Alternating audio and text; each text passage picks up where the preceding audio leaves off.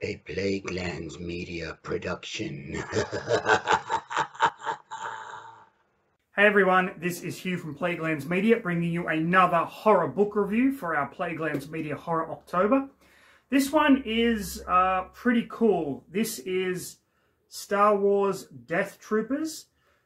Yes, this is a Star Wars horror novel. Sadly, it is not canon because when Disney took over Lucasfilm, all of the extended universe books were no longer canon, but they have been re-released under the Star Wars Legends title.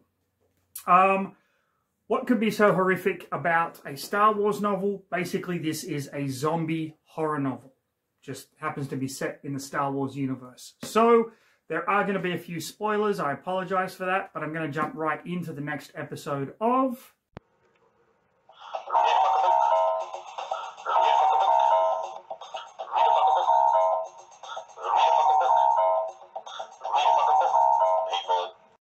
So the premise of this book is pretty cool.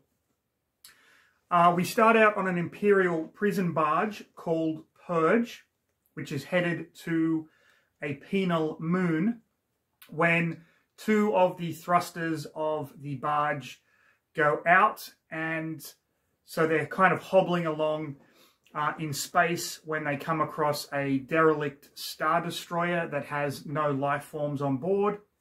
The warden of the prison barge sends a team of Imperials, accompanied by two stormtroopers and an engineer, up to the Star Destroyer to try and get some parts to fix the barge, the prison barge. When they get back, fucking shit hits the fan. Okay, so who are our main characters? We have quite a few of them in this book. The two main characters that we first meet at the beginning are Trip and Kale. They are brothers who have just lost their father. They were a family and they were taken by the Imperials. Oh, by the way, this is set 10 years before episode 4 in New Hope in the timeline. So they were taken by the Imperials, and their father has just died, and so they're kind of trying to continue his grifting on the prison ship, but that kind of goes horribly, horribly wrong. Our next main character is Zahara. She is the doctor on board the ship, and she has handed in her resignation over the death of Trig and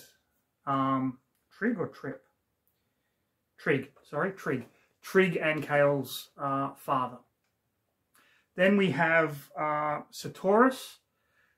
This is an Imperial captain. This is the man who was responsible for the death of Kale and Trig's father.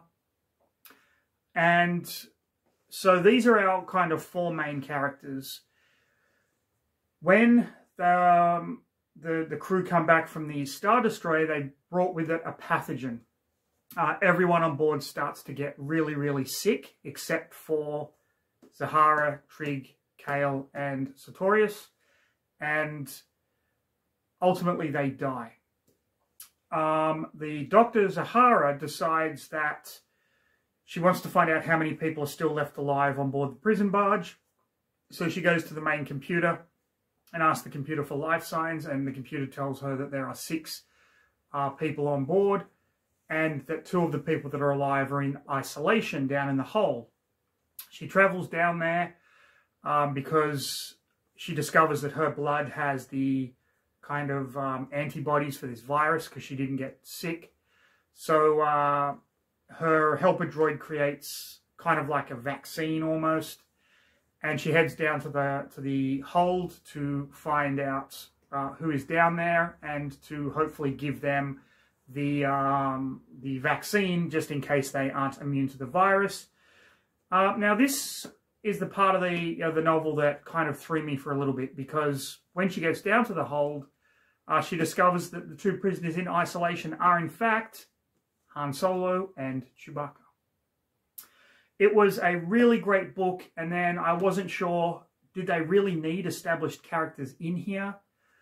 And then, you know, it was just a very weird jump. But ultimately it worked very well because Chewie and Han were written perfectly. Absolutely perfectly. So, Chewie and Han get the vaccine, and as they are going back to kind of find the other survivors, all of the bodies are gone. Where there were once the bodies of the sick and fallen all over the ship, they've vanished.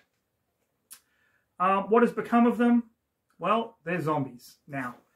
And so the Doctor, Han, Chewie, and the two boys, Trig and Kale, have to fight their way through this zombie horde on this prison barge. They ultimately end up in the Star Destroyer, where there are even more zombies. And from there, they are pretty much fighting for their lives. Some of the characters live, some of the characters die. Just what you'd expect from a zombie flick, but set in space. I'm not going to tell you how it ends.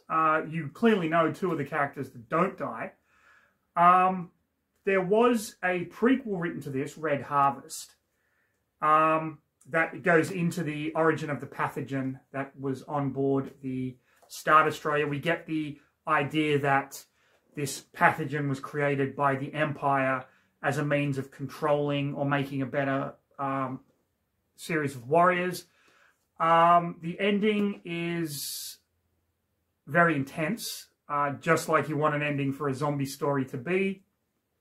Overall, absolutely fantastic Star Wars novel. That is Death Troopers by Joe Schreiber.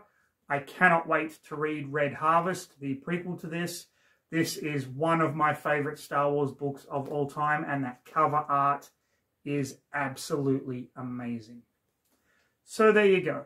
If you enjoyed the video, like, subscribe, leave a comment, follow us on Facebook, follow us here on YouTube, Instagram, Twitter, all of that other good stuff. But most importantly, stay safe, have a fantastic rest of your day, and please read a fucking book, people.